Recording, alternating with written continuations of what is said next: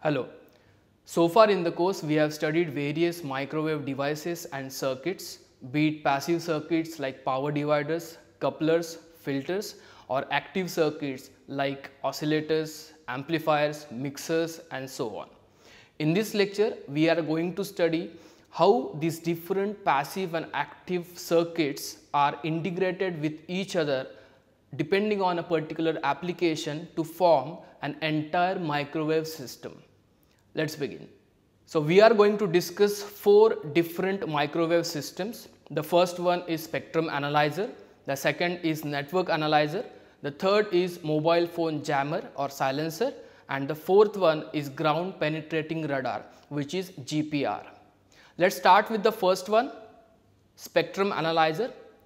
Spectrum analyzer is a test instrument used for signal measurements such as signal frequency measurements, power measurements, phase noise measurements. It is also used to measure different distortions such as harmonic distortions and intermodulation distortions or IMD. The spectrum analyzer typically looks like this. So you have a display embedded into the instrument and you have various controls to enter and analyze various parameters. The spectrum analyzer basically functions as follows. So the spectrum analyzer has to display various frequency components present in the input signal, which is given over here, along with their power levels, which is displayed on the y-axis. So the spectrum analyzer x-axis consists of frequency, whereas the y-axis displays the power levels typically in dBm. Let's have a look inside of the spectrum analyzer. So there are various architectures available to implement spectrum analyzers, and super heterodyne architecture is the most widely used architecture. This is the simplified block diagram.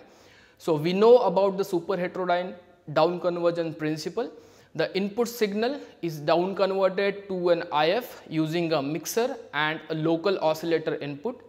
The local oscillator is implemented using a VCO and a reference oscillator. The VCO is governed using a sweep generator, which means that the local oscillator frequency sweeps from a lower value to a higher value in the operation.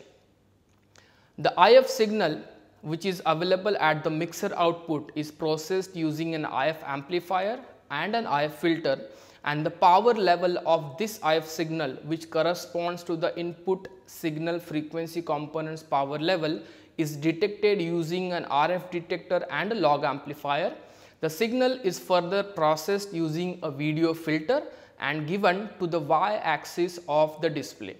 The x-axis of the display, which corresponds to the frequency, is governed by the sweep generator output. So the sweep generator generates a sawtooth voltage waveforms which sweep the LO frequency at the input of the mixer from a lower value to a higher value, and from that range various frequency components correspondingly in the input signal are displayed onto the display. The input attenuator is important to prevent the damage of rest of the circuit components from a very high level input signal. This is typically implemented using a variable attenuator technique, which we have discussed in the course. These are some important specifications of a spectrum analyzer. We have frequency range, which is nothing but the range of analysis through which the spectrum analyzer can work. Dynamic range is defined as the difference between the highest signal that can be displayed onto the spectrum analyzer display and the minimum signal that can be detected and displayed onto the spectrum analyzer display. Sensitivity is the minimum detectable signal and is governed by the noise floor of the spectrum analyzer, which arises due to noise in the various components of a spectrum analyzer. Resolution bandwidth of a spectrum analyzer, which is abbreviated as RBW, it tells the ability of the spectrum analyzer to differentiate between two closely spaced frequency components in the signal. And there are accuracy specifications. We have frequency accuracy and amplitude accuracy, which measure the accuracy of the entire system. Refresh rate is governed by the frequency of the sawtooth voltage waveform, which is generated by the sweep generator.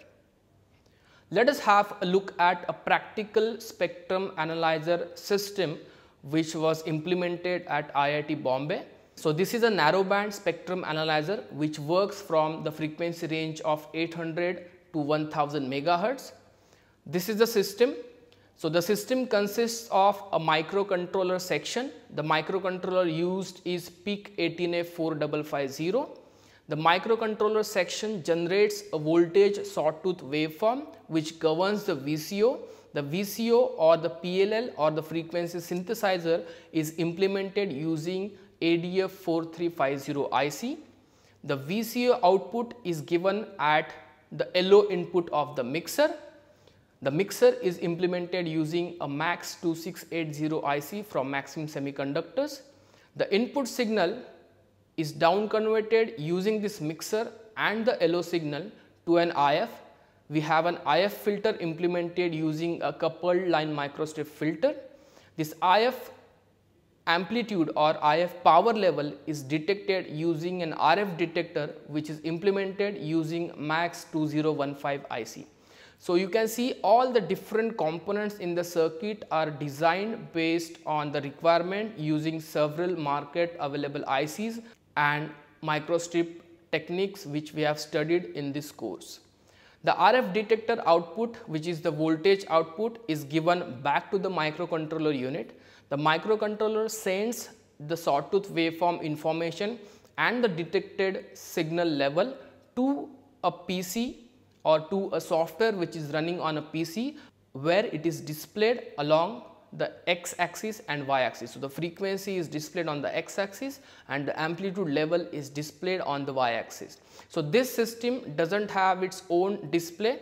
It uses the display of any available PC, which is personal computer, and it requires a software to run on that computer. So these are the results of this narrowband spectrum analyzer. As you can see, we have used a laptop. A software running on this laptop enables the display. So the entire circuit is packed into a small box. So this is your spectrum analyzer. It gets powered by the USB of the computer. So it's very compact and portable. The output is given again through USB to the software running on this PC. The software backend processes the data and displays onto a GUI. The GUI looks like this. So you have different options to enter the start and end frequency. You have some error console and you have a monitor as well. And this is the main graph where you have frequency on the x axis and power level on the y axis. We also have a marker functionality. So the marker values are displayed over here. So as a result, the dynamic range of the system comes to be around 23 dB. The resolution bandwidth is 9.69 megahertz, which is equal to the IF filter bandwidth, and the frequency error is quite low, which is plus minus 0.025%, and a very accurate system has been developed, at least in the frequency domain, to have a functional spectrum analyzer. Moving next, we have a network analyzer system. So this is a test instrument used for network measurements, which are nothing but S parameter measurements.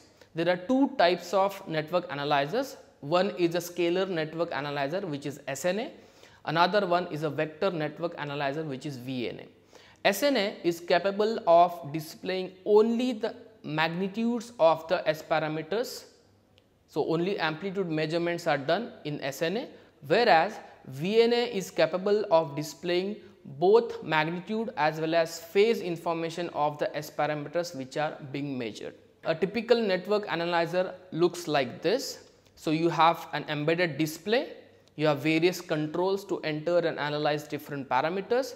There are two ports which can act as in and out ports, and the DUT, which is device under test, whose S parameters are to be measured, is connected in between these two ports.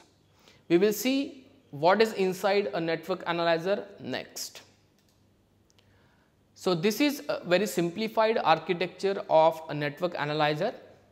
You have a variable frequency continuous wave source which is given to the input of two power dividers or splitters through a level adjustment, which is nothing but a variable attenuator through a switch. These power dividers, one end is connected to what you see here is a power detector, again a power detector. The other half of the power is given to a directional coupler. You have a directional coupler here as well, and in between these two sits the DUT. There are two more power detectors which are test 1 and test 2. We will discuss the operation of this network analyzer in a while. So, as you can see, there are various blocks which are VCO, power divider, coupler, which we have studied in this course in detail. So, let us see the operation. The signal that has been generated by the variable frequency continuous wave source is split into two halves. The one half that goes into this power detector actually corresponds to the incident power level. The second half that goes through the directional coupler to the DOT, some part of that signal is transmitted by the DOT and is measured using the test 2 power detector. So, the measurement of this power detector corresponds to transmitted power level. Some of the signal might get reflect back depending on the characteristic of this DUT. So, the reflected signal through the coupler is incident on this power detector, and the measurement of this power detector corresponds to the reflected power level.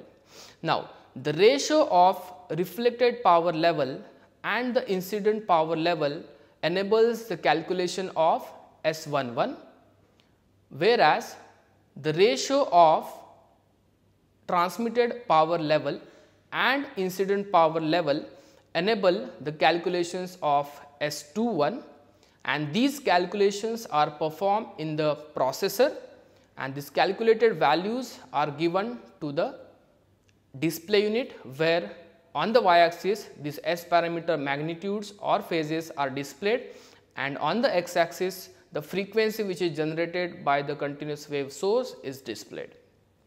So, this is how a very simplified model of a network analyzer works, and these are some important specifications for a network analyzer system. So, first is the frequency range, which specifies the range of frequency values which can be displayed onto the network analyzer display. Second is the type of the network analyzer, whether it is a SNA or a VNA. Third is the dynamic range. In this case, the dynamic range is defined as the difference between the output power levels for open or short load, which is close to 0 dB, and that of a matched load, which is typically 50 ohm. Fourth one is the noise floor, which arises due to various components inside the network analyzer. And fifth one is measurement uncertainty, which is nothing but errors in the measurements. Let us have a look at a practical implementation of a network analyzer, scalar network analyzer in particular, developed at IIT Bombay. The measurement frequency range is from 800 to 2500 megahertz. The system consists of an MCU, which is microcontroller unit, and a PLL on a single board. The MCU is implemented using a PIC 18F4550 microcontroller. The PLL or the frequency synthesizer is implemented using LTC 6946 IC from Linear Technology. The output of this PLL is given to the harmonic suppressor to suppress out various harmonics present in the PLL output, and we wish to process only the fundamental frequency. This fundamental frequency component is then divided into two parts. We can see incident power detector over here, and the rest of the part is given to the DUT through test set.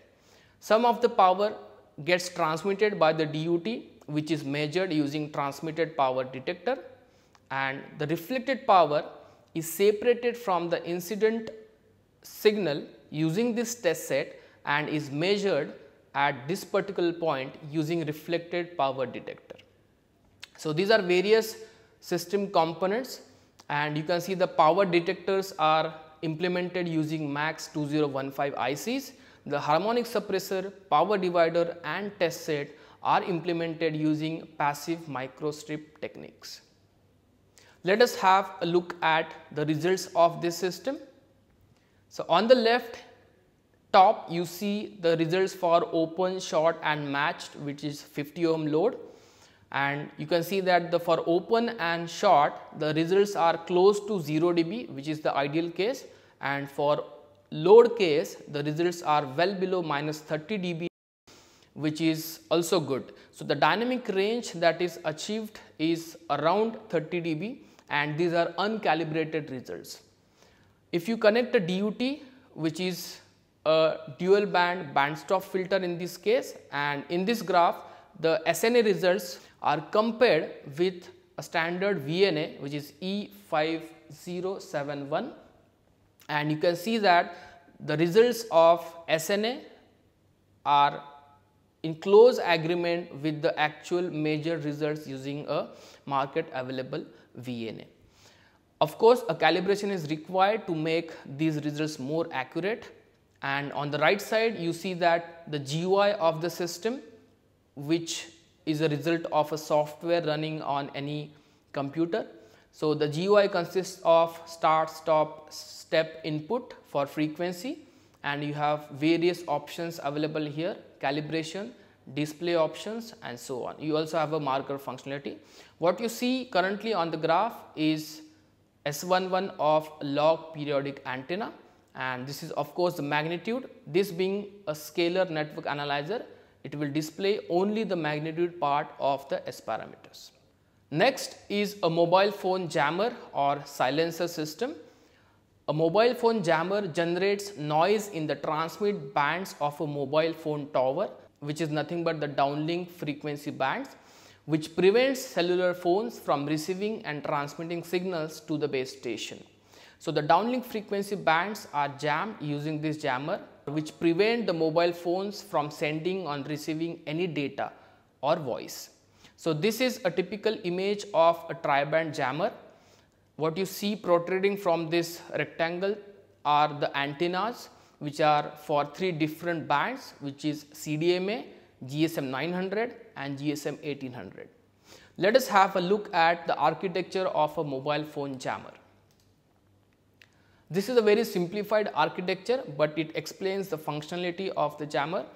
Remember, the objective of the jammer is to jam the signal that is received from the base station to the cell phone.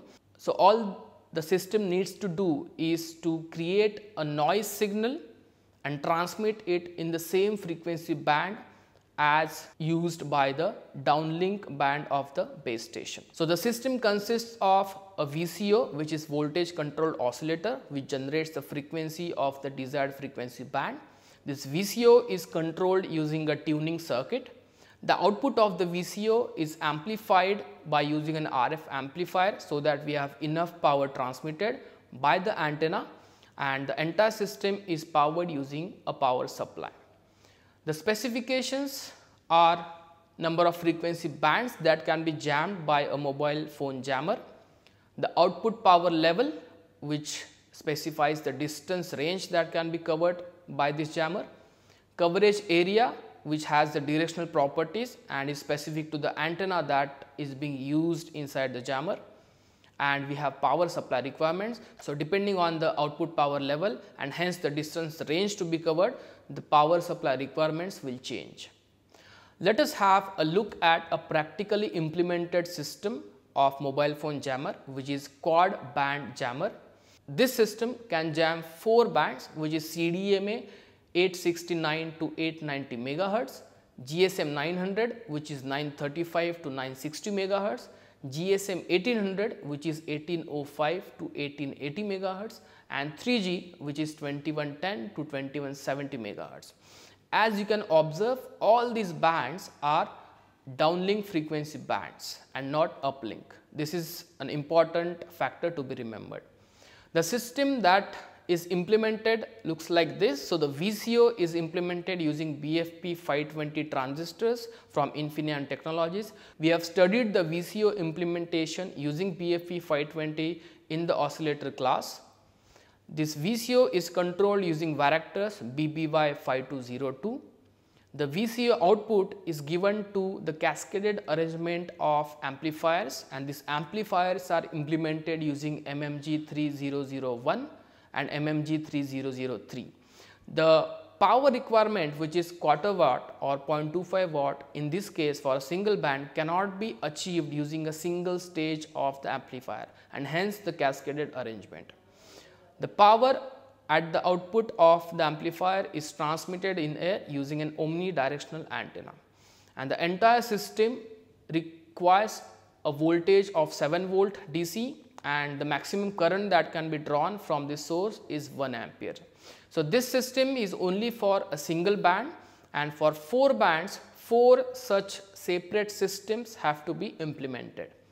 As a result, the output power of this system is 0.25 watt per band. There are 4 such bands, so 1 watt of power is actually outputted or transmitted in air, and the jamming range of this particular jammer is in 10 to 20 feet range depending on the signal strength in that area. So, this is how a jammer can be implemented using the circuits that we have already studied in the class. So, we have studied the VCO circuit, we have studied the MMG 3001 circuit in the class, and simply you have to connect all these systems along with the antenna that we have also studied and connect it together properly to achieve the functionality of a jammer. Lastly, we will move to the ground penetrating radar or GPR system. So, this is a non-destructive method of detection and imaging of buried objects. The system looks like this. I will explain the working principle using this image. So, there are 2 antennas, one is a transmitter antenna, second one is a receiver antenna. Both these antennas are placed on the ground surface, and the objects are actually buried inside the soil.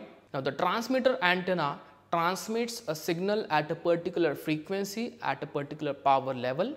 This signal penetrating the ground reaches the buried objects, and because of this object, which has different dielectric properties compared to the soil, some of the signal gets reflected back, and that signal is received using the receiver antenna. This received signal is processed using a processing unit and finally displayed onto the display. So, the processing involves finding out the depth of this object primarily. The depth of penetration depends on the power level of the transmitter antenna and the frequency of operation which is used by the transmitter and receiver antenna. Let us have a look at a practical implementation system or an architecture of a GPR. This is a continuous wave single frequency radar. In the transmit chain, you can see there is a VCO, which is voltage controlled oscillator, followed by an amplifier, a power divider, and finally the signal is given to the transmitting antenna. The signal that gets reflected from the object buried inside the soil is received by the receiving antenna. The signal is amplified using a LNA, then band pass filtered, then given to an IQ demodulator, which gives the phase and amplitude of the received signal, and this phase and amplitude signal is further processed using a microcontroller unit after digitization and then given to a software running on a PC for further processing and display.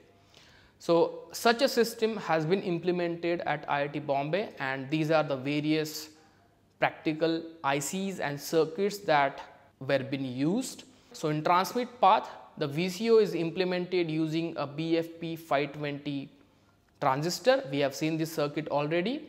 The amplifier is implemented using an MMG 3001 IC. The transmitting antenna is of rectangular microstrip type, which is RMSA. So is the receiving antenna, again an RMSA.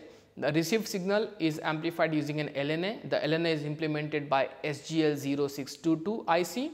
The band pass filter is implemented using microstrip coupled line. The IQ demodulator, which is the key part in the system, is developed using AD8347 IC, and the controller has an inbuilt ADC which is at Mega 8. The signal that has been received by the IQ demodulator through the controller is given to a software running on a PC for further processing and display. Let us have a look at the results of this GPR system. So, this is the experimental setup. So, transmit and receive antennas are there.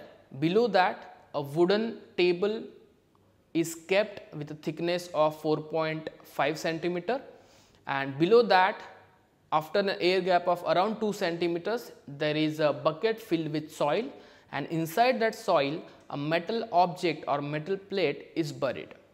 Now, the transmitter antenna transmits the signal travels through the wooden block, air, soil and reaches the metal plate where it gets reflected back, and the reflected signal is received by the receiving antenna. The amplitude and phase information of the signal received by the receiving antenna is shown over here. So, this is the amplitude information and this is the phase information, and based on this information, after further processing, we can estimate the depth of this metal plate from the system. So, as you can see, there are different depths at which this metal plate was kept. So, at 21.5 centimeter, 13, 9 and 3, and these are the amplitude ratio and phase differences of the received signals, and the estimated or calculated height or depth of the metal plate in each case is like this. So, for actual depth of 21.5 centimeter, the estimated or calculated depth was 18.6 centimeter. For 13, it is 11.94. For 9, it is 7.2. However, for 3 centimeter depth, the estimated or calculated depth was 10.2, which was incorrect. So, a further calibration is required to make the results more accurate, and the system performance can be further improved after calibration and finally designing the different circuit components. So, just to review, we have discussed 4 different and important microwave systems in this lecture. We focused on spectrum analyzer system, which is widely used for signal measurements. Then we focused on network analyzer system, which is again widely used for S parameter measurements. Then we focused on a mobile phone jammer system. Then we studied GPR, which is ground penetrating radar system, and in all the 4 systems we saw that all the building blocks are the blocks that we have studied in this course. We have studied how to design these blocks from scratch using ICs or using components, and you can build an entire microwave system depending on the specifications using the material that has been taught in this course. I hope this was beneficial to you. Thank you.